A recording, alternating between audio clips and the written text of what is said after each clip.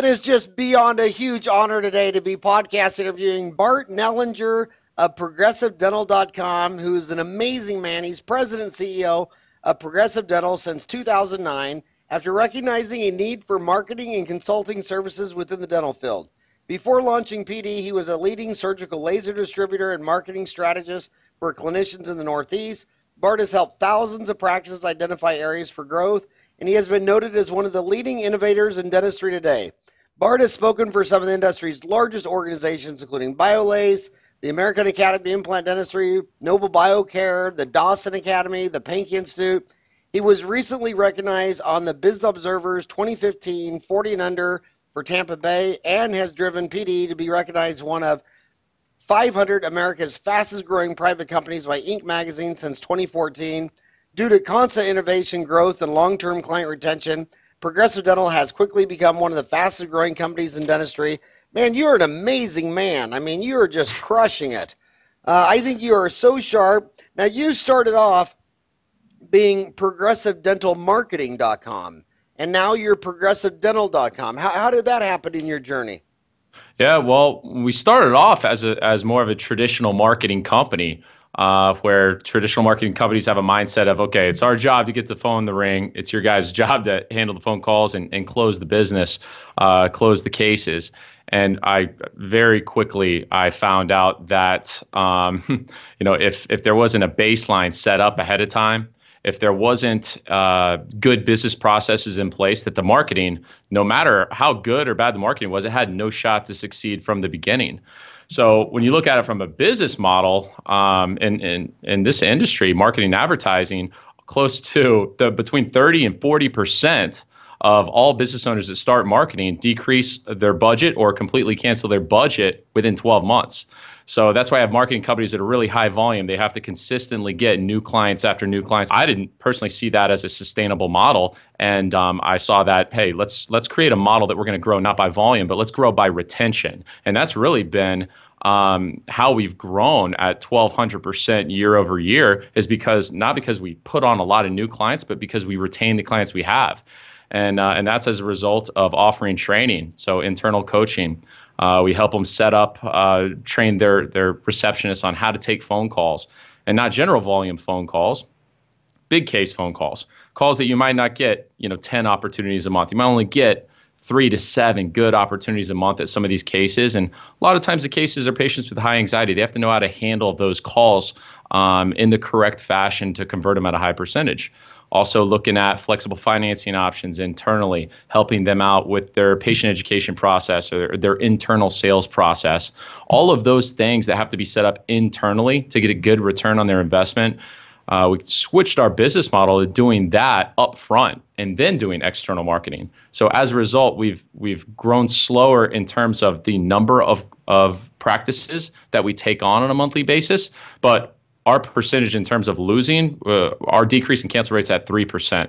So, and we've managed 1,200% growth doing that. So I had to drop the marketing name, and I was totally okay doing that, because I felt like and I still feel like our industry, there's companies that throw that marketing term around, and they're not marketing companies. That it's a company that really just makes websites, or it's a company that really just does direct mail, or a company that just sells this or that sells that. They have a product list and they sell their products. We're set up as an agency style company, and we're a company that specializes in practice growth. So no matter what phase they're in, it's very similar to a comprehensive dental treatment plan. Our job is to get clear on the current state of their practice, where they're strong, where they're weak, what the obstacles are, and then our jobs get very clear on where they want to go, and then design a plan, and it has to be customized. You can't just, the whole marketing in a box thing is not reality. I wish it was. I would need a lot less employees if that was the case. Now, your dad was a dentist. You grew up in dentistry, right? Yes, sir. Yes, sir. My dad's a dentist. Mom worked in the office forever, still does. I've got 3 sisters, 2 of which now are out of school, and they're in practice with my dad. And it's really interesting, some of the things that I saw when I first started helping him before I owned the company. It's the same exact issues, just in a different way that we're seeing right now. So grew up in it. But frankly, before I got into the industry, I'll tell you, I mean, I had absolutely no nowhere near the appreciation that I should have had for my parents in terms of how hard it is as an owner operator for any type of business, but how hard it is to take care of the patients, go to all your CE course, deal with all the technology, manage all the finances, deal with all of, the employees and hiring and training and just the whole thing. I absolutely was clueless as a kid growing up, and really didn't have near the appreciation that I should have. So it's very hard to do. I know every kid thinks at age 15 that their dad and mom are the two dumbest people on earth. And it takes until they're 30 or 40 to realize, yeah, they were actually smart after all. Right. Do you think some of this, just the overwhelming amount of just everything you just said, you got to learn the dentistry, the business, the marketing, the finance. Do you think a lot of that is what's fueling corporate dentistry, where a lot of people look in the mirror and say, you know what, I want to be a soccer mom. I want to leave at 5, go pick up the kids from school, go to soccer. I just do not want to deal with all this stuff. Do you think that's a large factor, a demographic factor that's fueling corporate, of people that just aren't going to bite the bullet and learn everything that you and your mom and dad have learned? Yeah, I think so. I think that people, for the most part, that were trained to operate more out of a state of pain than a state of pleasure. And I think that a big pain point that doctors have revolves around debt and financial pain points. And specifically, a lot of students graduate from college, $250,000, $300,000 in debt, and it's playing a major, major factor in the decision process that they go through in terms of, should I start a practice? Should I go to work for a couple years? And for the most part, they're highly focused on getting out of debt. The doctors that have come into it and tried, a big, big blunder that I see is, hey, we'll go out, get a loan for the practice, get a loan for the equipment, but there's no soft cost built into the loan. So we don't budget anything to launch the practice correctly for the first 3 months or the first 6 months to acquire patients. And that oftentimes is your greatest cost, your cost to acquire and close the cases. And it's almost never accounted for on the front end. So what happens is they get a loan for the practice, they start a practice, and then they're trying to just get patients in the door. They don't have a strategy to do it, so they have to participate with insurance. You participate with all the insurance companies. They cut your fees. Your overhead stays the same. So your margin just shrinks and shrinks, and then they have no cash flow or room, and making those moves is just too stressful for them. So they just kind of get on the hamster wheel, and it's tough getting out of that. So I totally understand it, but I'd say one of the most fulfilling things about what we do is taking a doctor from that type of a mindset and a practice that has been squeezed by insurance, and over the course of 6 months, over the course of 12 months, doubling, maybe not doubling their production, but doubling their profitability. You should see what that does to their mindset and their ability to make strategic decisions for the future. So I just think that, yeah, there's confusion in terms of how to do it, but I think that in most cases, the financial aspect and the financial stress is the biggest component. And how much does that cost? If they went to progressivedental.com and they wanted to buy that service for 6 months to 12 months, what does something like that cost? How does that work? I mean, from a cost basis, it's the same exact way as if a patient asks, how much is it going to cost, for my smile to look good? You're just not going to know, because just like dentistry, there's so many different factors that could affect the treatment plan that would give them that outcome. There's many more factors that affect growing a practice. So you have to know a few things in order to give an intelligent answer. Number one, we have to know and understand where the practice is at. So we have to be able to identify what the big obstacles are. And a lot of times what they think the obstacles are, it's not reality. There's other obstacles that need to be addressed first. And then we have to be really clear on what type of practice they want to have. And it's our job to create a timeline and roll things out in the right order. You can't just go and fix everything. And I think that business is a lot about anticipation. Business is a lot about understanding how to simplify complex problems and tackle them the one thing at a time, that one thing being the most important aspect of the practice, going to deliver the most amount to the bottom line. And in many cases, it's not marketing. Sometimes it is, but in many cases, it's not. So, when we do a consultation, we write out a plan, and That plan's the first place to start for everybody. And sometimes the plan is as simple as saying, hey, only 9% of our production is from hygiene. I think we're missing a lot here. Maybe we put some protocols in place for this. Or a lot of times it's just a unproductive treatment planning process. Or sometimes, they're participating with all these insurance companies, and they'd be better off with the openings from a financial standpoint. So there's really no way, just like a doctor and dentist can't answer a patient with, hey, how much your services cost. You're just not going to know until you go through that comprehensive exam. And some dentists have a 10-minute exam, and other dentists have a 90-minute and a 2-hour exam. And we're more on the 90-minute, 2-hour exam threshold than the 5-minute, here's the turnkey marketing system that's, going to fix all your problems. So how do my homies get an exam from Progressive Dental? They just go to progressivedental.com, or do they call you, or do they email? What do they do? Going to progressivedental.com is one of the easiest ways. You can go there and you can just call in. We usually do an initial phone call. I see on your on the app, watch video, register today, learn more. Which one of those do I click? You're probably looking at our Catalyst CE course. So are you on an iPad or a full screen or a mobile? iPhone. If you're on a mobile version, you can just click for the phone number and just call straight in on that number. You can call straight in on that number, dial 0. So that's what you recommend, is that they just call? Calling's really easy, or they can go to the Contact Us page and they can just fill out a form there.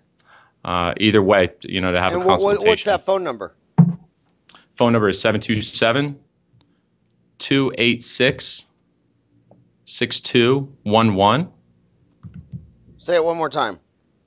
727-286-6211. I think how many clients do you have right now? You're carrying about 1,000 dental offices? Yeah, about 1,000. I mean, that's just completely unbelievable. I want you to talk about. In fact, I wish you would. If you're on the app or you're on the PC, we put Dental Town magazine online, and this month my column was exactly what you're saying. You've grown so much because you're only losing 3% of your clientele and you're retaining 97%. And my column this month was telling them that, the average hygienist works 4 days a week, 8 hours a day, 32 hours a week. We'll give her 2 weeks vacation a year. So in 50 weeks, she works 32 hours a week times 25 weeks, which is 800 hours. And then so she basically cleans 800 people's teeth. And then the second half of the year, she does it again. So if the average dental office gets 25 new patients a month, then every 2.5 years, you should be adding another full-time hygienist. But you go to these dental offices, and 10 years later, they still have the same hygienist going 4 days a week. You come back 20 years later, they still have one hygienist. I hear you. I wish you'd go on there and post a comment about yourself and about it's all about patient retention. Why do you think some dental offices have the same amount of hygiene hours after 10, 20, 30, 40 years? I mean, this guy opens his practice at age 25 in Parsons, Kansas, and at age 65, he still has one hygienist and says, Bart, I need more new patients. Should I do a billboard, a flyer, yellow pages? I mean, he's already burned and churned every single person in Parsons, Kansas. And I see that in corporate dentistry. I see that in everyone. I mean, I cannot name one dental office that says, well, dude, actually, I've been open 10 years and we have 3 full-time hygienists and we don't accept new patients. I mean, we can only service the amount of people we have. I don't see one example of that in every place I've ever gone. So new patients cannot be the answer. Well, it's not the whole answer, and sometimes you get to a certain point where, if you got consistency with general volume, general volume, I mean, I don't get too many doctors call me saying that they want to double their new patients. It's usually about, hey, I want to get to this type of volume, and then I want specific type cases. So, they want to do either more implants or more of the complex occlusal cases, or they want to focus on laser perio, or they want to focus on ortho or a higher dollar in terms of profitability, chairside time profitability. But you're exactly right with the amount of practices that you see that have gone 10 years, they still market. But if you look at their org chart, which is short for an organizational chart. You know, in business, you create an organizational chart when you start, and then you create your organizational chart for the future. And the reason why it's important is because as you scale volume, not so much dollars, but volume of people, you have to scale your infrastructure ahead of time to make sure that you can handle the volume, retain the clients, and also not put so much stress on your team that it's a miserable environment. Everyone wants to walk out the door. So for the most part, it's a lack of anticipation and a lack of knowledge on how to scale the practice properly, because, you know, good, solid systems for, you know, a practice that's a $500,000 practice, they change for a $1.5 million practice, and they change for a $4 million practice. So economy of scales that you hit, and it's just diminishing returns where you just market, and you see doctors say, no matter if I spend $3,000 a month or I spend $10,000 a month, my production is just flat. And that's a result because they haven't scaled the infrastructure properly, and they haven't updated their systems to operate at that type of a level. That's why that initial consultation is important, so that I can really get clear on what's the model going to be. Do you want to have a volume-based model? Do you want to have a production-based model? You know, how do you want to practice? And I've got doctors that have strictly fee-for-service practice, and we see very low volume, very low volume. Our new patient acquisition strategy revolves around between 5 and 10 new patients a month, but they're very, very specific type of cases, and they have fabulous retention. And I've got other clients where, you know, we have to get them 80 new patients a month, 90 new patients a month. So you got to be clear on what the ideal business model for the doctor is, and what the end game is. But usually, you know, it's like, hey, we want to keep everything the same and go from $1 million to $1.8 million, and for any business. So I think one of the, you know, so let's say you do a marketing. You say you do radio, billboards, TVs, direct mail, social media, Facebook, whatever, and you have 2 different dental offices.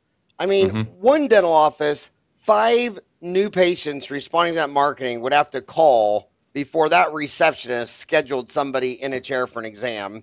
And then the office next door, they might get 1 out of every 2 to call, and neither dentist even is aware of what's going on at the front desk. And then you'll say to them, they'll say, well, in 2016, I did this big marketing campaign, but it didn't work. And I'll say, well, how many incoming calls did you have in 2016 versus 2015? They say, I have no idea. And I'll say, how many incoming calls from numbers not in your records came in 2015 versus 2016? No idea. How much training did you train Betty Lou answering the phone to convert these incoming calls? Oh, we don't train her. Whenever I go to CE, I just go by myself to save money. And I hired her off the street. She was the waitress at my favorite restaurant.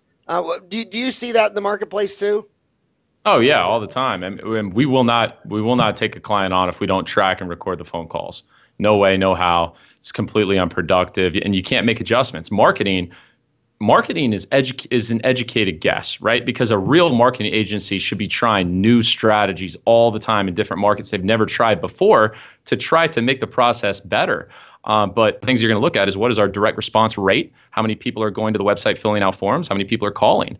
And then you have to know what your conversion rate is. And from a doctor's point of view, if there's 2 numbers that are very, very important for doctors and business owners to know, it's number 1 is your cost to acquire a new patient and your average revenue per new patient. Those are 2. Without those 2 numbers, you don't even know how to really create an annual budget that makes sense for your goals. So the difference between a great return and a moderate return or a negative return is all in your ability to make adjustments to increase the revenue per patient. So one of the main things, take your example, right? Let's say we get 10 new patient phone calls to office A, and we get 10 new patient phone calls to office B. Office A closes 5, right? So they close at 50%, right? So they got 50% of those patients coming in, scheduling appointments, moving forward. Office B closes 1 and gets them to move forward. They spent the same amount and they had the same exact direct response rate. So from our point of view, or not from ours because we track it all the way through the back, but from a marketing company's point of view, both campaigns did what they were supposed to do if that was your forecast, 10 calls. But from a from an efficiency standpoint and a production standpoint, one outperformed the other by 500% if they all came in and bought the same type of treatment plan. So it had nothing to do with the money. So if Office B wants to increase and do the same in terms of production as Office A, they have to increase their budget 5 times. They have to get 50 phone calls. They have to generate 50 phone calls. So if we're running a marketing campaign, my goal is 50 phone calls versus 10, I have to spend a different amount. I got to hit them with more frequency and more consistency. But at the end of the day, it was their conversion rate. So you have to track it. Number one, we don't take on clients if they don't allow us to track it. And number two, we have to always be training in terms of how to handle these phone calls. And for the most part, the same things come up. But they have to know how to sell and how to train. And we got to have the right person in that position. If you do, you're going to spend less, you're going to make more, and your marketing is going to be more efficient because you're closing at a higher efficiency. So no, I couldn't agree more. And I see it all the time. So what did you say? You said the 2 most important questions every dental office needs to answer is 1, what does it cost you to acquire a new patient? And 2, what is the average revenue per new patient? Is that what you said? Correct. And the answers to both of those questions will depend on what type of cases you're targeting. For instance, to just say just any new patient, might be patients coming in for cleanings. Okay, so that would be a certain dollar amount. After a while, you would know what it is. It's going to be totally different for an all-on-4 case, right? So it's all supply and demand. So you said you won't take on a client unless you can record and track their phone calls? Yeah, we can because if you're right. I personally, all the research and stuff I read is that if you just put a camera above the cashier's person, you stop the embezzling, 99% just because they're on camera. Everything I've read is that the minute you start taping their phone call, who's ever on the phone starts becoming a performer. I mean, obviously, when you're on stage, you're quite different than when you're in your bathroom all by yourself, singing in your hairdryer. How do you do the logistics of tracking and recording phone calls? Oh, it's real simple software. It's called an RCF line, or remote call forwarding. And it's just a different, it's a vanity number with a local exchange, a local area code that's placed on the website, or it's placed on whatever media we're activating at that particular moment. When they call in, the call line intercepts the call and just forwards it straight to the practice. So you can intercept the call, record the call. And you're right, they will perform generally much better when they're being recorded if they know that you're going to stick with it. Because this is the big problem with training in dentistry is that, hey, sometimes the doctors say, hey, let's go to this training course, go to that training course, but they're training or tracking afterwards. So they go, okay, yeah, we're going to go, let's go learn this stuff. We'll learn it. He'll forget about it. She'll forget about it in 3 weeks, and that'll be that. And for the most part, they're right. So I would say in initial trainings, no matter where you are, they're listening, 20%. They're going to retain 20% of the information if you're lucky. But after that first 30 days or the first 60 days, when you come back and you have your follow-up training, you say, okay, here's our goal in terms of new patient conversion. Here's what was the reality for the last 60 days. Now, here's the type of calls. You were doing fabulous with this type of call and this type of call. There was one type of call where you only got 5% of them, and that happened to be a price shopping call. People that came in and said, hey, how much do you charge for a crown? How much do you charge for a dental implant? We were struggling. So once you start playing their recordings and you have active training and the training's about their percentages, well, now they're listening 100% because A, they know it's not going away. B, they know that I don't want to post bad numbers. I don't want to post 10% or 5%. But if you just send them to a course, send them to a conference, even if I was there personally in your office doing the training, 20%. And as soon as they pick that phone up, because there's been no repetition in terms of practice, they're not going to use it. They're just not going to use the technique. It's amazing. I mean, we track and record our phone calls, and I got one of the best employees ever who's been with me 20 years. And about a year ago, someone called her, asked if I did Invisalign, and she said no. And I was like, why did you say that? And she had heard me talking about there's now knockoffs like, Clear Choice or, these other kinds. So she thought I did not do Invisalign and I did something else, but she just told the patient no. I mean, she didn't. So much of it's just just communication. I mean, she's the best person in the world, but she just literally thought I didn't do that anymore. Right. So when you take on a client, you track and record their phone calls. Do you send someone to the office, or do you have a webinar with them, or how do you go over this their phone tracking? How often does that work? We do both. So in terms of consistency, it's much more efficient to go through consistent training through webinars than it is to pay for consultant to fly out and have boots on the ground every time. There's certainly a call for that, and we do in-office boot camps. We do in-office consulting as well. But again, our job is to look at where the practice is and be able to simplify the issues down to and prioritize them and do them in the right order. For the most part, if we did no other training except focused on how to handle price shoppers and insurance objections over the phone, and we did no other training than finding out how to identify the primary desired outcome of the patient and flexible financing, if that's all we ever did, and we just said forget everything else in the practice, and those are the only two things that we would do, we would be successful in growing the practice. So a lot of times, and I've done it both ways, where we come out and we try to go through everything. You spend 3 days, on site in the practice. It's just too much, and the more that you try to correct at the same time, the harder it is to execute. So we try to identify one critical objective or two max critical objectives, for the next quarter or even for the whole year to work on.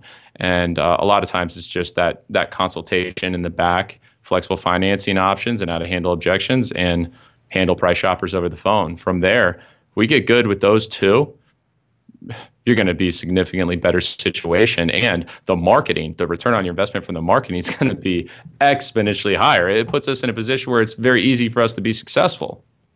You talk a lot about commoditization, price shopping, and a lot of the market's gone there with PPOs. You see people advertising, $500 for a denture, then Denture World's across the street saying $399, then Denture Universe is saying $199. Explain, you're talking to a lot of dentists who are good at algebra and trig and calculus. Explain what a commodity is, and price shoppers, and how do you handle that? How do you deal with that? Commoditization and price shopping commoditization is the cause. Price shopping is the effect. Okay. And if we understand nothing about any other trends going on in dentistry for practice owners and clinicians in dentistry. So what is a commodity? It's basically a product in which all things are equal. Okay. So it's a product like a dental implant would be. If the dental implant wasn't going to my head, you could put a fair market value on a dental implant. This is the dental implants from this brand. Okay, dental implants worth about this much, right? So if all things are equal with a product, you can shop that product and you're going to get the same product. It's going to perform the same way. We all know that it's not that simple in dentistry. It has to be surgically placed in your head. It has to be restored. It needs to last. We're trying to get it to where it's going to last for the rest of your life. So all implants aren't created equal. That's the problem. But because that's the way they're being positioned to the public, and we're marketing implants as commodities, and we market crowns as commodities, and veneers and lumineers and whitening and cleanings, people have the perception that they are commodities, that no matter what dentist you go to, an implant's an implant. We know that couldn't be the furthest thing from the truth, but there's a lot of dentists unknowingly, they're perpetuating the price shopping. It was the very first thing I saw when I looked at my dad's stuff years ago. When I looked at his marketing, one of the complaints of the team was, "Hey, we do marketing. We get a lot of calls, but they're not the types of calls that we want." I said, "What do you mean?" I said, "Well, I mean, it's just nothing. It's just price in town, and we're on the upper end in terms of fees, and we don't know why. Every time we try marketing, I would look at the marketing piece, and what do you think the marketing piece had? A big fat price special." Right? I'm going, of course they're going to call asking about price. Your entire strategy and all the messaging that you have, the entire focal point is around price. So our job is to switch that, make it easier for the team to convert and attract patients that aren't looking for a commodity. They're looking for a specific clinical outcome. They're looking for a solution to a pain point that they're experiencing. If that answered your question. Let's say that you do marketing, the receptionist is good, she gets a lot of people in the chairs. There's so many dentists that if they did 100 exams, they'd only find three things. How do you um, help a dentist to realize that other people are treatment planning more? How do you go about that? Well, that's kind of a it's kind of a touchy situation because we are a marketing and business company, not necessarily a clinical company. But I'm lucky enough to have gone to some of the best CE courses, that this country has to offer, and a lot of KOLs that are clients of mine, and we're in CE courses with one or two times every week. So we are aware of best practices, but it's really not. It's not much of a situation of the doctors just saying that it's not like they don't know. It's just that they're busy and they're seeing patients. You're on that hamster wheel every single day, and certain things get missed. And when you bring things up, like take perio, for instance, we take some of these GP practices, even the ones that are doing great. You look at the type of perio that's diagnosed within the practice, and when you look at the numbers, you know that they're missing a huge market there, or a market like gum recession. It's just a simple fact of being busy and focused on other things. So if we identify that there's no standardization with the new patient exam process, that's something that I'll help the doctor, and I help them by sending them to speak with some of my other clients. Dr. Cranham from Dawson, send him to talk to Dr. Sam Lau, former president of the AAP, and institutions like the Pankey Institute that we're partnered with. We try to get that in place because it's kind of hard to treatment plan, do comprehensive dentistry if the treatment planning process isn't standardized. And these are all things that, typically we'll talk about and help our clients with either before or during the time in which they're marketing. Well, I guess what I meant by the question to our viewers is that if you sent 10 new patients to Bill Strupp, John Coyce, Peter Dawson, Frank Spear, Gordon Christian, they would do 10 times more dentistry than if you sent 100 patients to the average dentist under 30. True or false? True. You're in Clearwater, Florida. That's that's a hotbed. You're right by Peter Dawson, who we just podcast interviewed last week. You're right next to Bill Strupp. You see Bill Strupp much? No, not. You know what? I hardly see anyone in my backyard much because I'm never here. I'm here about 4 days a month, man. I'm on the road speaking. Well, tell Bill Strupp that I just love that guy to death. I mean, that guy's amazing. But it's so you do the marketing, and then some dentists get equal number of phone calls. Some can convert twice as many into new patients, and then when they do get that patient, some dentists can diagnose complete dentistry, and then some are in the middle with quadrant dentistry, and some are one-tooth dentistry. You've also mentioned you've dropped the word a couple times. Flexible financing. What do you mean by that, and how is that a game changer in a dental office? Price shoppers, and they feel like, oh, geez, my fees are too high. I need to cut my fees, or we need to offer this because so-and-so is offering that. I said, look, it's not about your fees. It's about how affordable are you? How affordable? I have friends that make $45,000 a year. They drive an $80,000 BMW. How is that possible? Right? Because they have flexible financing programs, lease programs that they can afford. They can afford the monthly payment. That's that's our culture. So it's easier for me to sell an all-on-4 at $28,000 a pop at $899 a month or $999 a month than it is to sell an all-on-4 at $21,000 upfront. It just is. So financing is your way around making something more affordable without discounting your services or discounting your value as a clinician. So it's incredibly important to have that put in place, and also to make sure it is clear and they're comfortable talking about different financing options, and they understand how to solve problems, creative thinking in terms of the financing options. So no matter what, with that patient in the room, we always have an option. There's never a situation where we send someone out the door going, sorry, we just don't have anything else. So what financing companies do you recommend? Who do you work with? Who do you like? Who's better? Well, there's a lot of them out there now. You can't have too many, just like anything, but we like to recommend having 3. So, of course, Care Credit is a big player out there, and they're the largest brand, and It's been nice to see recently them loosen up their parameters for the mid score and finance more people. So Care Credit is one, Lending Club is another, and then you're always going to go with some type of, or at least we always recommend going with some type of a subprime type financing. Now, there's a lot of different programs. Bruce Baird has a program with Compassionate. There's a company called iCare that has a product out there for that. Personally, I like iCare over the in-house financing because it's a guaranteed annuity. So they approve patients with no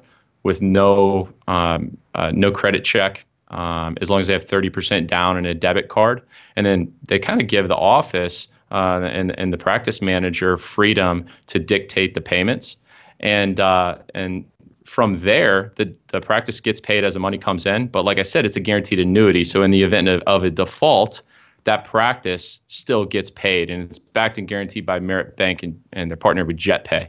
So that's the one that we usually recommend because, even a $10,000 treatment plan, even if they don't have $3,000, you can put them on a 3-month layaway plan, $1,000 a month, and then they're financed for the rest. So we try to usually go with at least 3, and those would be probably three of the more common financing options. Okay, you said Bruce Beard and his what was the name of his Compassionate. But he is the being the banker on that, right? Correct. And a lot of our viewers might not understand that the difference there and what that is. Can you talk about comprehensive finance with Dr. Bruce Beard versus Care Credit or iCare, how it's a different business model? I'll talk about the business models instead of comparing product to product or brand to brand. But for the most part, you're talking in-house financing, right? Where you absorb all of the risk. Okay, so if it's a $10,000 treatment plan and they put $3,000 down, and I do the procedure, the patient leaves and they don't pay me. We have our ways of trying to collect, but there's going to be a cost to collect. But ultimately, you're risking the $7,000. If it doesn't come back, your recourse, you have some recourse, but you're at risk, the $7,000 in risk. With a company like iCare, where you're using an outside collection agency that guarantees payment, you don't get paid all up front, like a Care Credit or a Lending Club. You get paid as the money comes in, but in the event of a default, they guarantee the payments. So my $7,000 is not my risk; it's their risk. Does that make sense? Yeah. So you don't really recommend that kind. You don't recommend you carrying the paper. There's too many other things to worry about for an owner-operator business instead of collections. I like to keep accounts receivables clean, for my business as well. Now we hold all the notes on anything for our business, but short terms. And for dentistry, you got to be focused on taking care of that phone, making sure patients are booking, and making sure patients are accepting treatment. And so if I have an option if I have 2 options, neither one requires a credit check, but one is a guaranteed annuity, I'm taking the guaranteed. You talked about Care Credit and Lending Club, but then you said you should have one that's subprime. A lot of our viewers might not understand what subprime is. What did you mean by one should be subprime? What I really meant by subprime is not actually the literal term of subprime, but an option doesn't require a credit check. Because I know a lot of people can probably relate. You're in a consultation room doing a consult, and then we tell them how much the treatment plan is going to be, and they don't want to fill out the paperwork for Care Credit and Springstone or Care Credit and Lending Club. And the reason is usually because they have a credit challenge. It could have been a bankruptcy, it could have been a divorce, it could have been a foreclosure, and they don't want to fill it out because they know that their credit's not good. So it comes in handy to say, hey, we have options that don't require any type of credit check, if you're more comfortable with that. And sometimes it's like, yeah, okay, great. If I can get approved with no credit check, cool.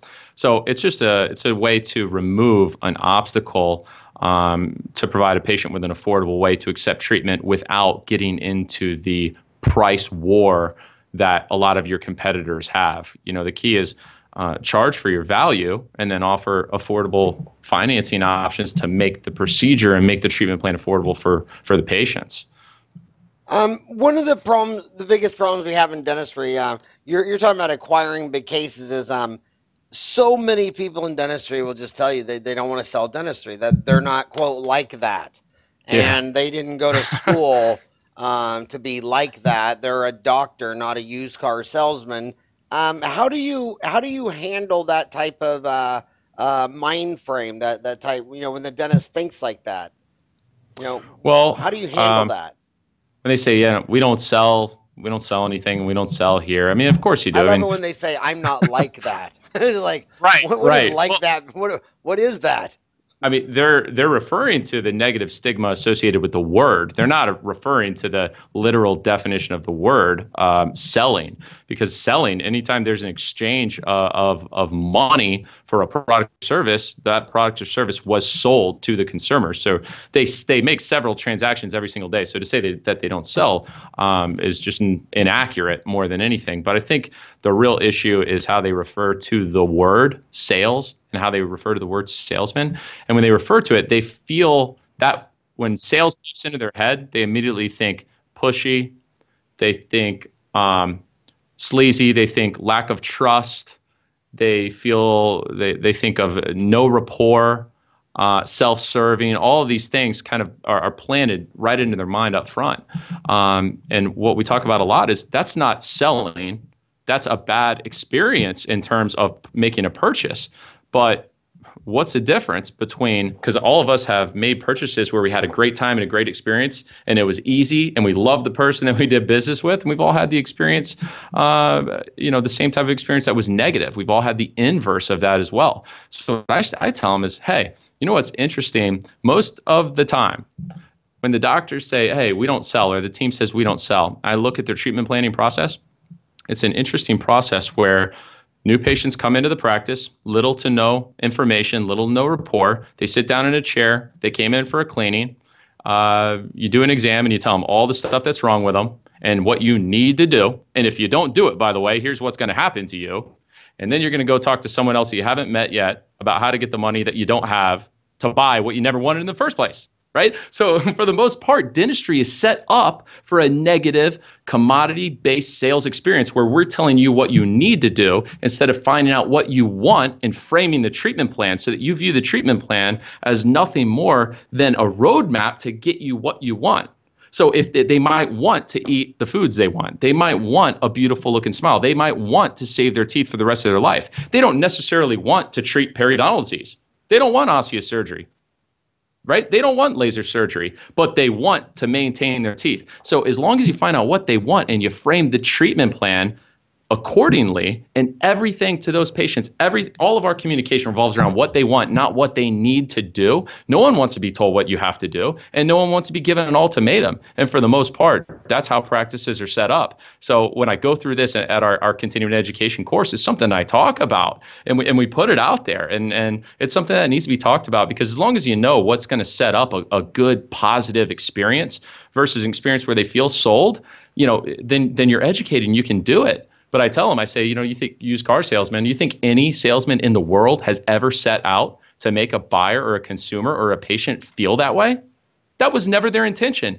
They did it because of their approach and the psychology in which they approach that particular buyer, like in dentistry. But you're right. It's just a simple fact that a lot of patients feel, hey, every time I go to the dentist, they got to sell me something. Every time. Like, they don't even want to go to the dentist anymore because every time they go, the guy finds something wrong with me. That's a lot of people's mind frame.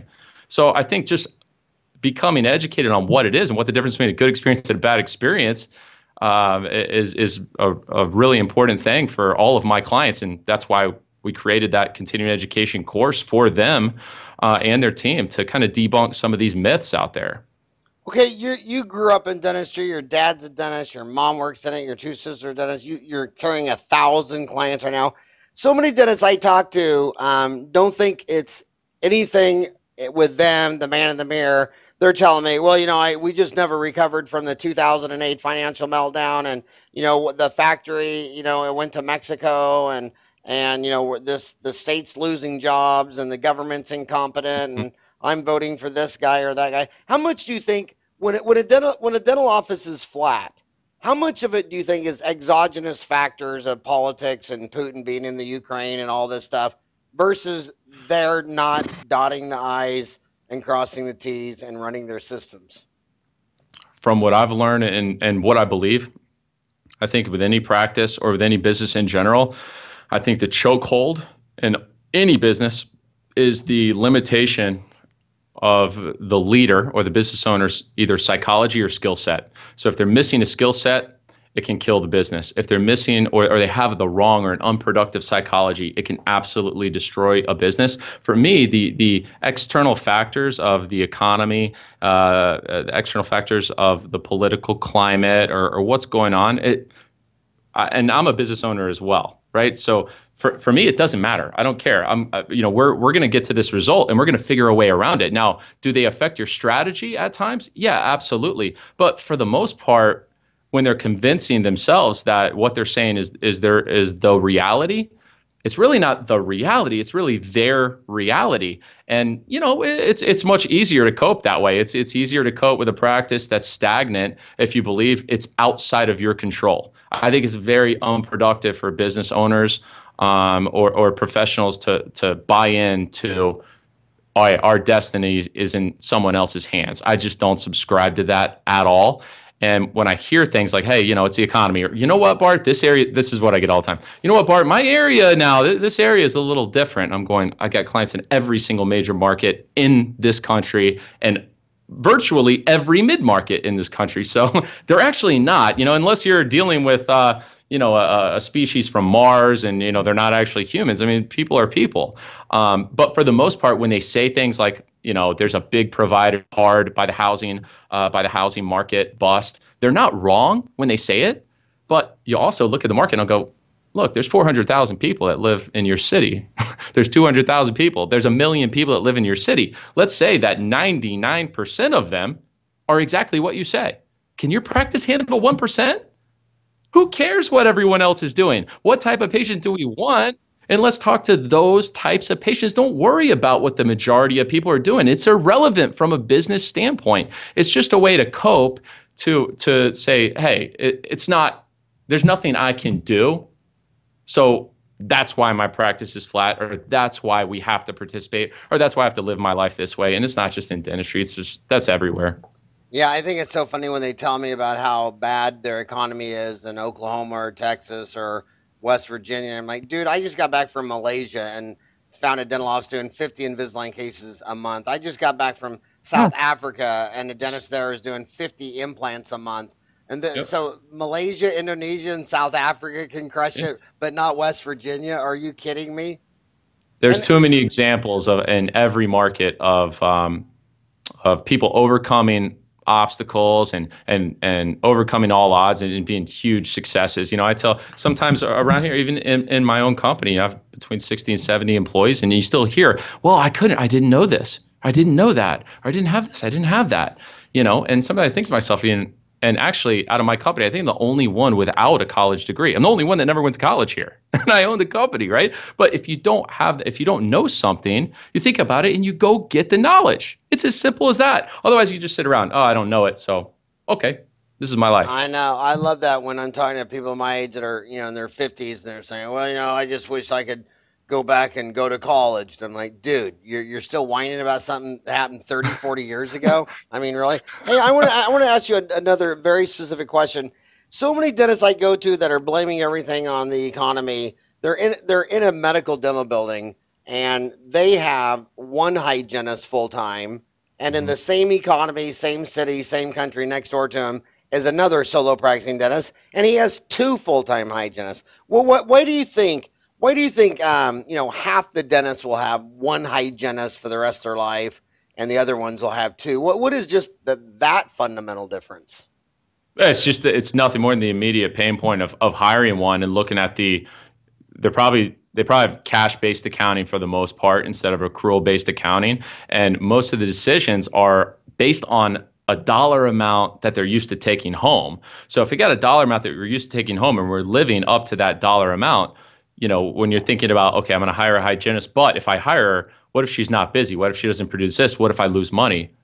Well, who cares? Even if you lose money, for 3 months in a row. Even if you lose money for 6 months, having two hygienists that are highly productive is going to pay a long-term dividends, and you're going to be able to get your recall in sooner. You're not going to have to book them out as long. You're not going to lose as many new patients. So from a business standpoint, if you looked at projections and forecasts, avoiding immediate pain point and fear of losing money, that's all that is. Because from a business standpoint, it doesn't make any sense not to. So, do you also develop websites, or do you recommend a website developer?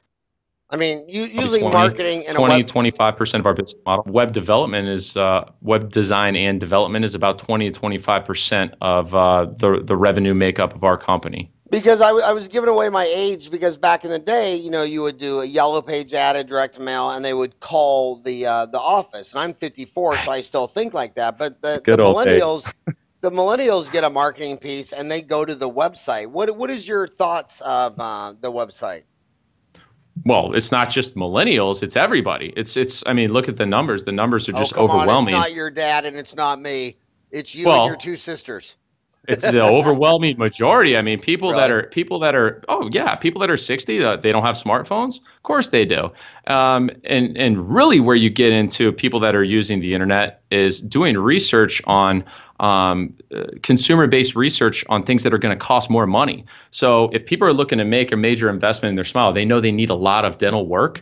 Research shows that if you're going to make a major investment or a major purchase in your life, you're going to spend 79 additional days doing research before you decide what you're going to buy and who you're going to do business with. 79 additional days. Where do you think they're going to do the research?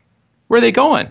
They're going online. So again, most of the clients that we represent, they want to increase revenue per patient, not necessarily only volume. They want to get bigger cases. You have to have a quality internet presence in terms of visibility, and you have to make sure that when they get there, it's going to convert them, and you actually have good content. It's not just good clinical information. It's emotional, compelling content that gets them to take action. That's what's most important.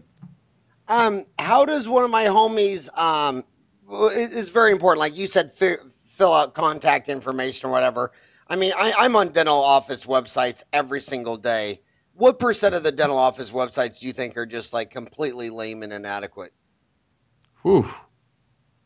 Man, a lot of them. It really depends on what the point of the website is. That's the only reason why I hesitate. Well, it should be to get new patients, okay, or to convert a marketing to. I went to your website, and then somehow your office is aware that I visited your website, and somebody has a chance to try to convert this person who landed on my website to come in and sit in a chair so doc can look in their mouth.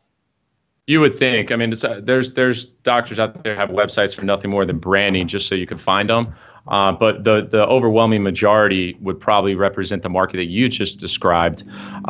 So I would say, here's the biggest problem with dental marketing, okay? And here's why the vast majority of it is ineffective at best, is because the type of content that they have on the site is not the content that inspires people and compels people. It's just not. The content, for the most part, because the practices don't have a good internal marketing system, they don't have video testimonials from the patients, we don't have good before and after photos, we don't have good reviews, they don't have any interviews from the doctors on their website.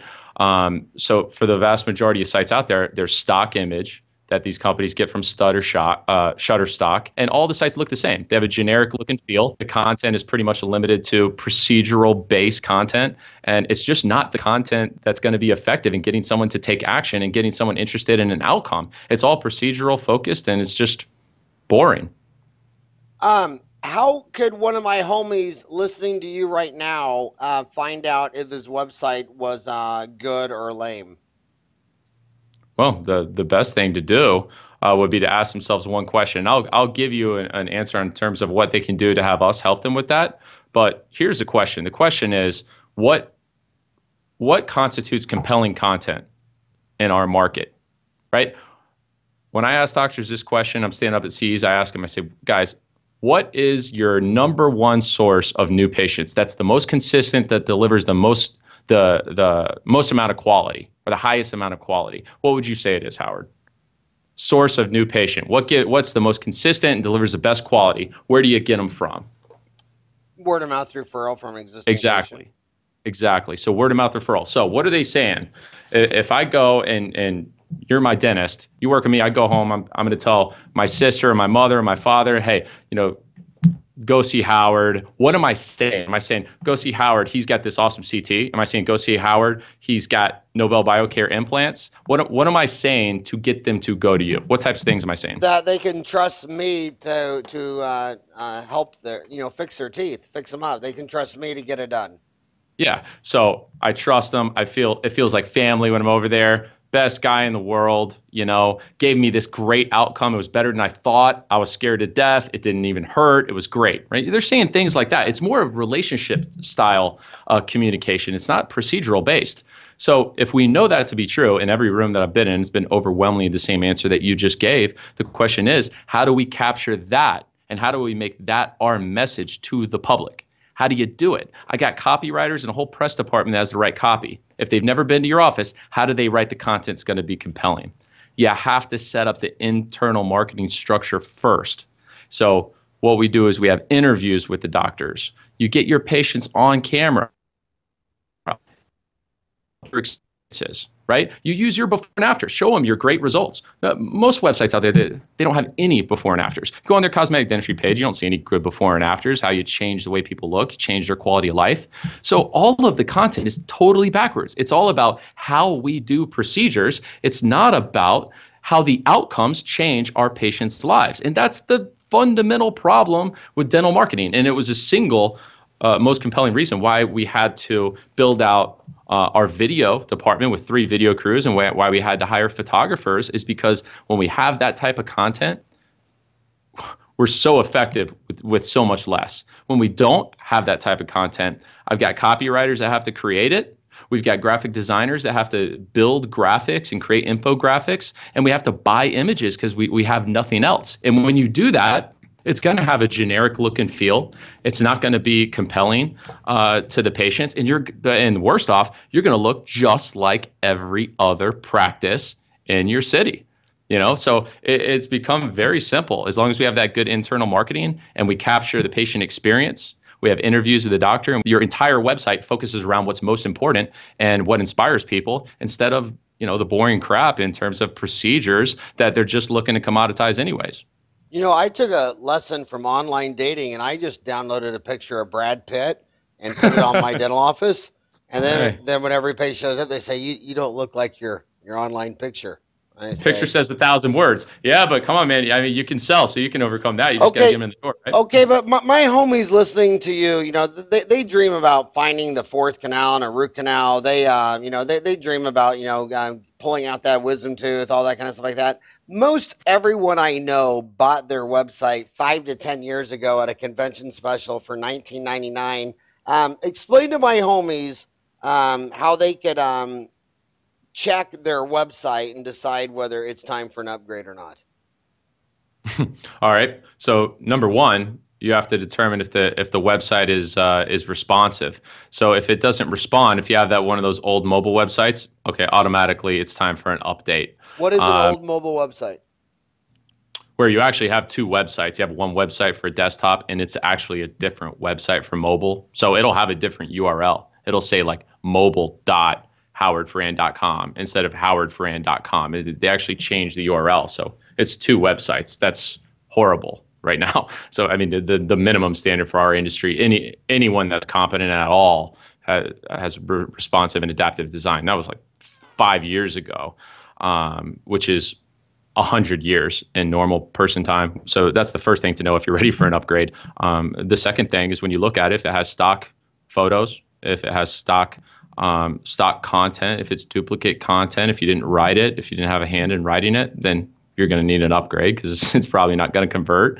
And if you look at it, you pull up your landing pages, if there's no headliners, if it doesn't get you to do something, you probably need an upgrade. Every landing page within the site, if I go to your dental implant pages, if I click on your dental implant page, I land on the page, it should be obvious. What do they want me to see and what am I supposed to do?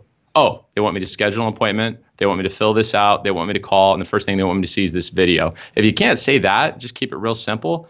Then you have to update it, because if you don't have a site that can convert, get ready to triple your budget, quadruple your budget in certain markets to get to hit your production goals. So if you don't know any of that stuff and you want us to do it for you, you can enter your information into our website, progressivedental.com, and go through everything with you from A to Z. And how much does something like that usually cost? Our consultation process is a fully refundable $500 deposit. We do $500 deposit because it's a three-part process. Okay.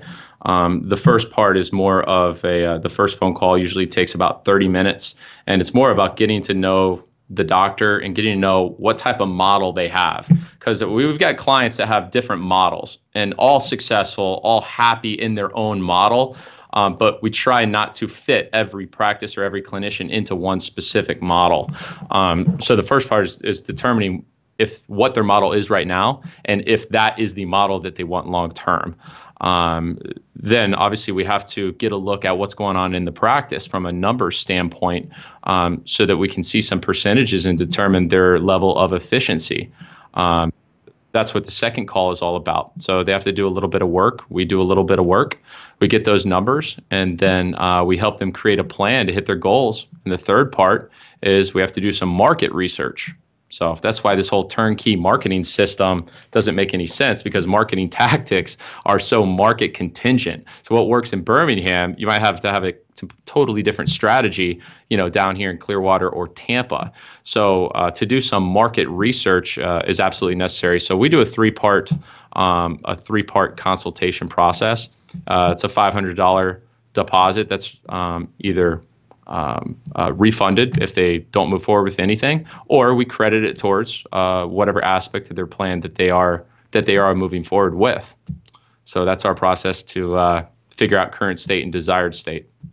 So I just sent you an email of a thread. I just started a thread. What do you think of my dental office website, todaysdental.com? I'm one of the. How old's your dad? He's 63. 63. Okay. I'm 54. I bought my website back in the day.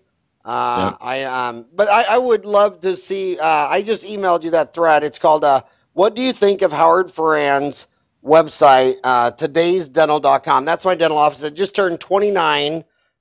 This is September 27th. September 21. It just turned 29.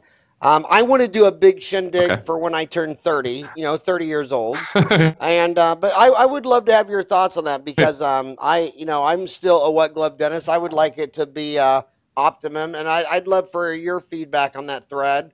And I sent you an email, and I CC'd, my office manager, Robert, and, the rest of my team. I'd love to see what you thought about that. I went over my 1 hour. You promised me an hour of your life. I went over. Can I ask one overtime question? Yeah, let's go. Isn't it about half of your clients specialists? Yes. A little more than half. Okay, a little more than half. Talk about that. What specialist are you doing? We have a lot of specialists. I mean, ended on our show, endodontists. I own Orthotown too.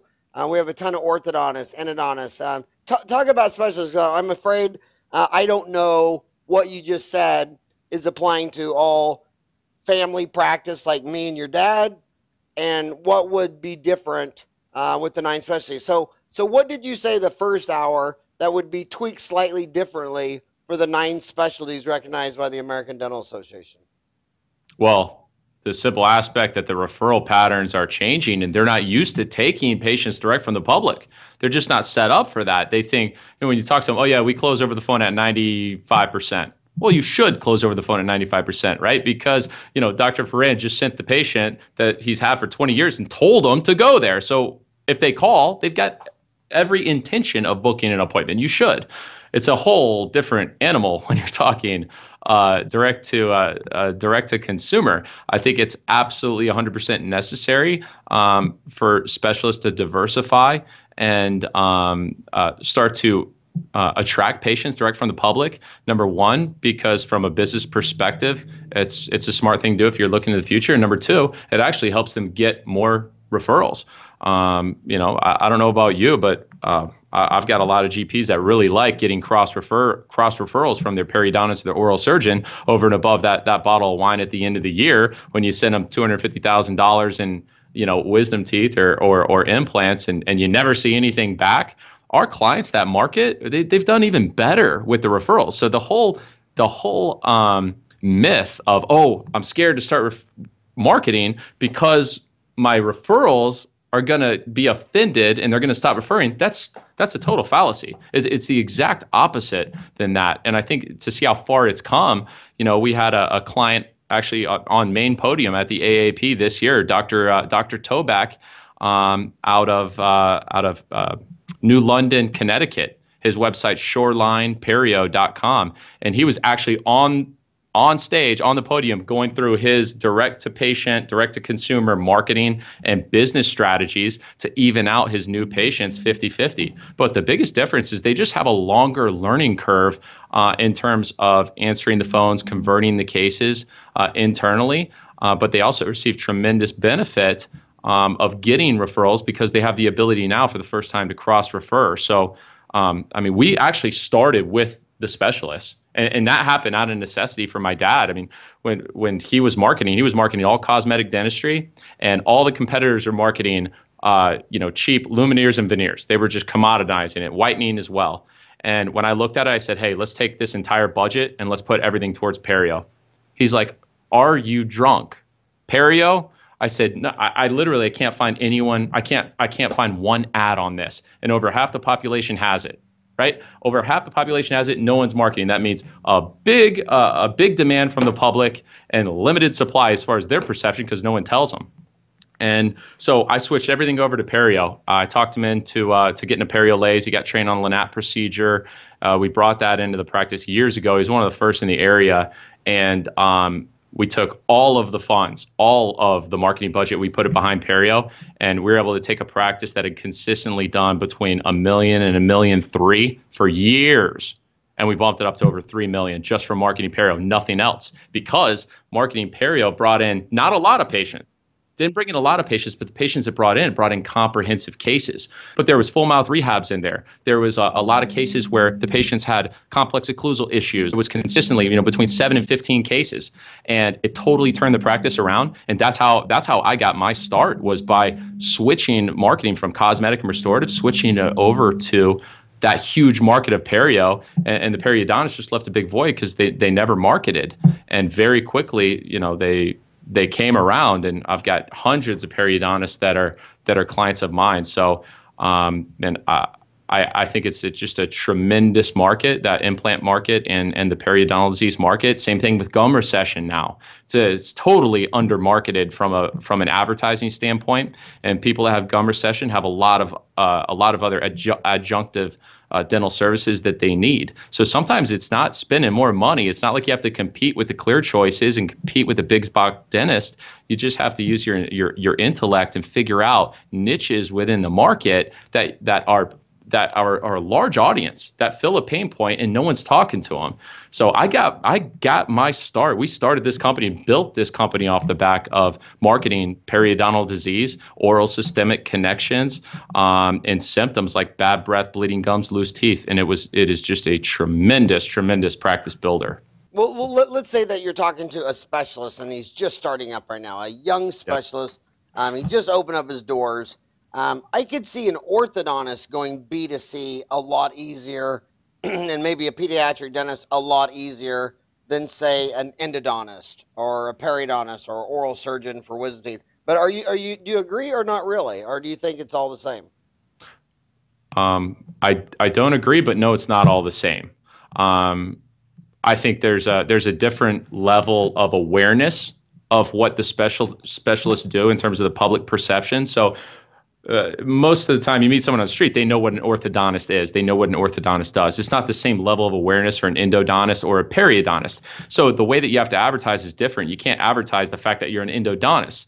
You can't advertise the fact you're a periodontist. You have to advertise symptoms that people are acutely aware of. So what are they aware of? They're aware of that their gums bleed.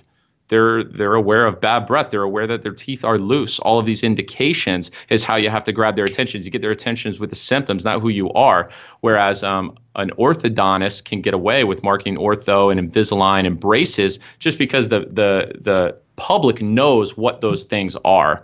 So they can all go direct to public. We have clients in all of those areas that do go direct to public. And if I was a specialist just starting out, I would 100% have my growth plan would include my direct-to-public strategy and my strategy to cross-refer specific cases. There's a huge populace of these cases that are perio-ortho related, that have both factors. We need to move the teeth in the right position, stabilize a bite, and we also need to treat the disease. And an orthodontist that's working hand in hand with a periodontist or with a GP that treats those type of symptoms, they can provide tremendous value cross-referring if they're getting patients direct from the public.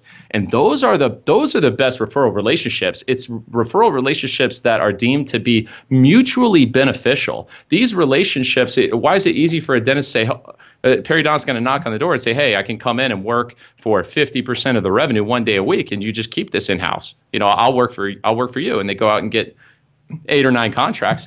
That's an easy decision, an easy thing to justify if they don't get anything back from their periodontist. But if they've got a periodontist that's referring 1 arch a month, and they're also referring a couple full mouth rehabs or some restorative cases, and they actively refer, well, that's different. Now, I got to think about that, right? So I think the referral relationships that are going to last in the coming years are going to be the ones that are mutually beneficial. So to the specialist starting out, you can't be afraid to go direct to the public. You're going to have to go direct to the public.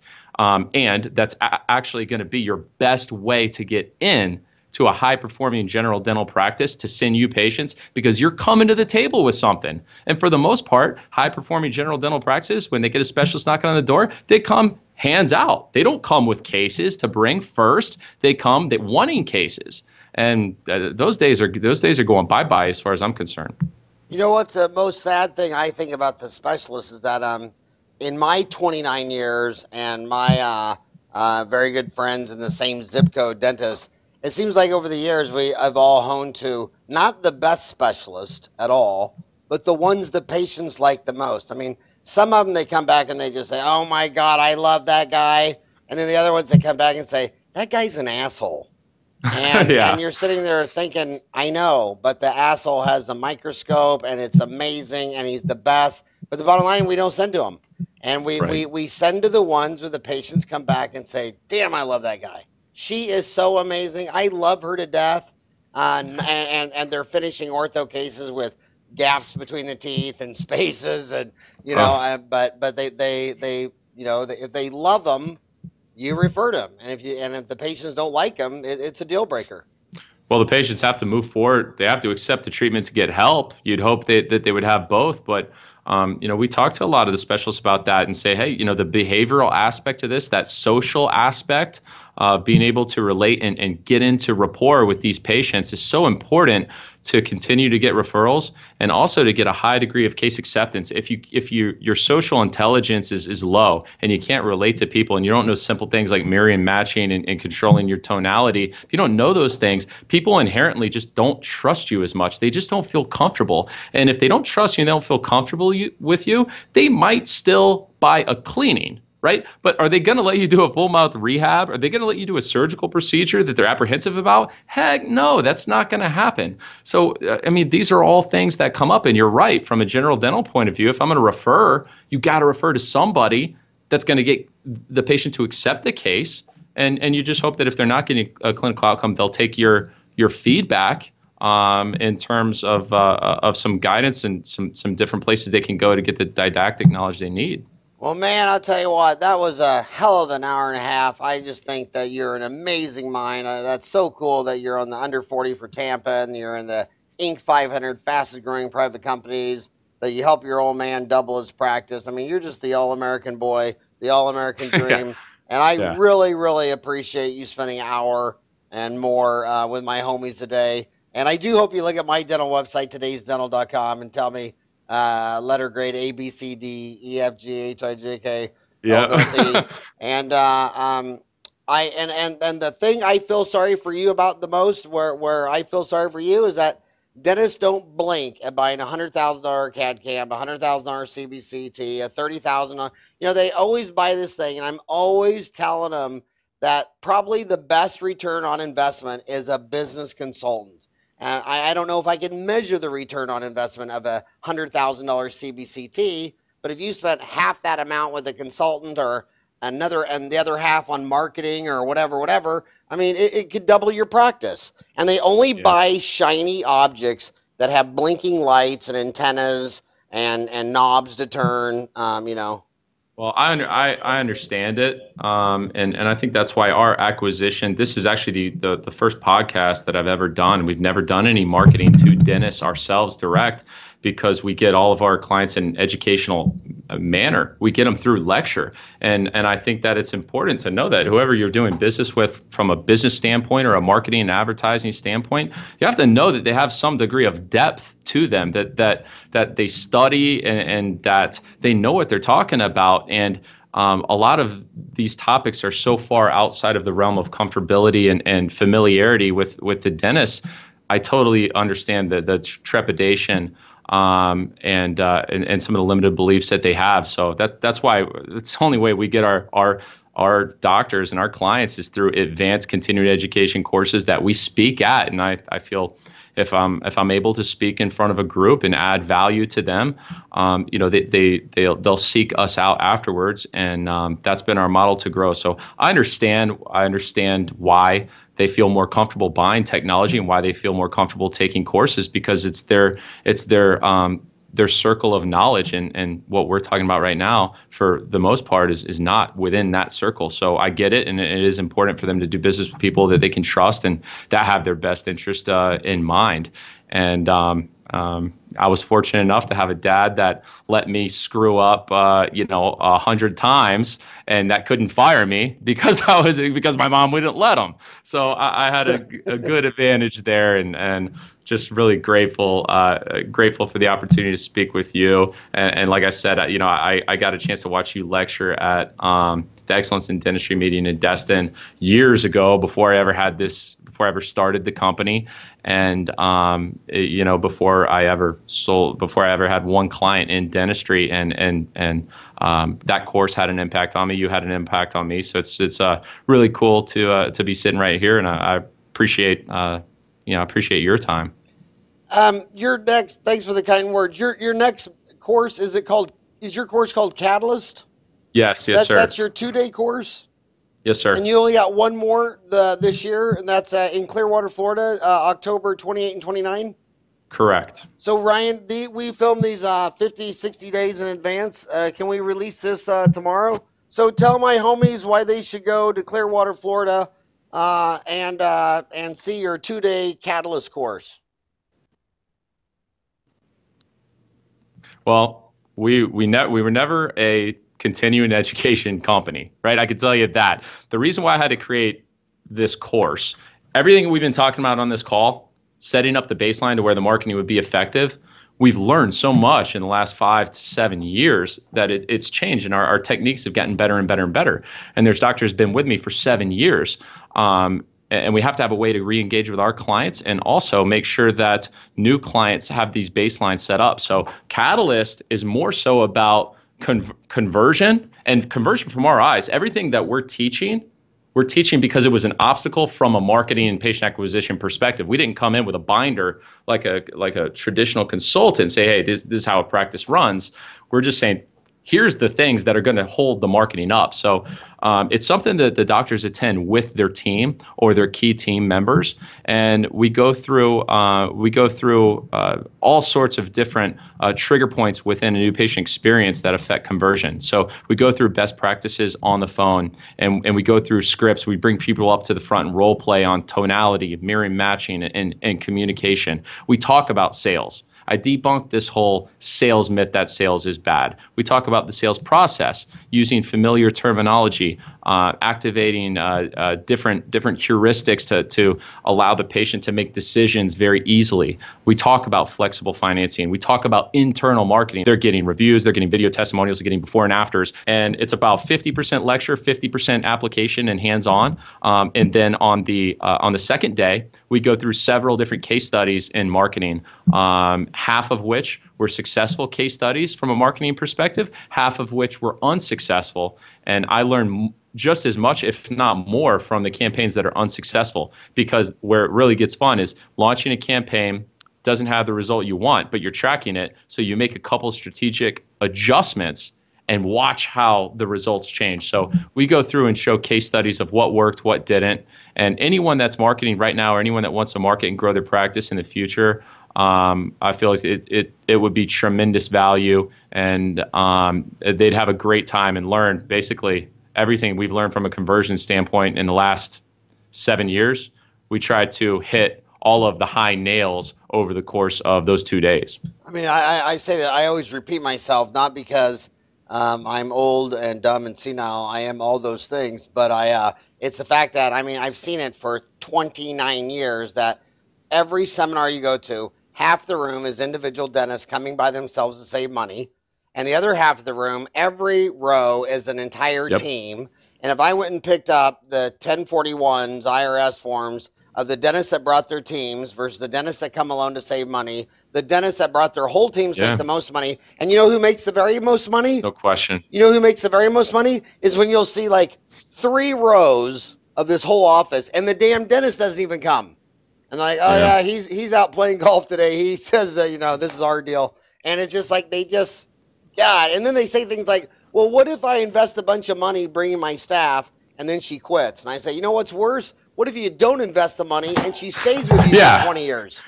Exactly. Well, they just don't do it. I mean, yeah. No, every time a dentist comes or a specialist comes and they don't bring their team after the course, every single time they say, God, I wish my team was here. God, I should have brought so-and-so, or I should have brought the team. It happens every single course. So we try to tell them beforehand, hey, if you're not going to bring the whole team, bring your key team members for sure. Well, we're going to move this to the top of the queue so it goes out tomorrow so the homies can hear it before your last course of the year. And if you call your next door neighbor, Bill Strupp, who's one of my best buddies, and tell him that he has to go out with me after your course to go to a bar, I'll actually fly to Clearwater, Florida if I can kill your seminar and then go drink with Bill Strupp afterwards. I think he is one of the coolest guys. He's one of those old-fashioned guys. Your dad knows who he is. My 7 restorations are all gold, and Bill's does the finest gold work in the world. In fact, probably half his clients are dentists. He just meticulous, perfect gold work. I just love everything about that guy. The only thing he ever did wrong in his whole life is he married an attorney. How can you imagine that? Oh my God, he's sleeping with the enemy. Oh man, we have to deal with enough of those on a daily basis, don't we? Okay, well, tell your dad that I said he should be a very proud dentist, and thanks so much for being on my show. Hey, thank you, Howard. I look forward to connecting with you at some of these conferences, and anything I can do for you, you let me know. Don't hesitate to reach out, okay? All right, buddy. Thanks for all your time. You're amazing. Thank you, Howard. See you.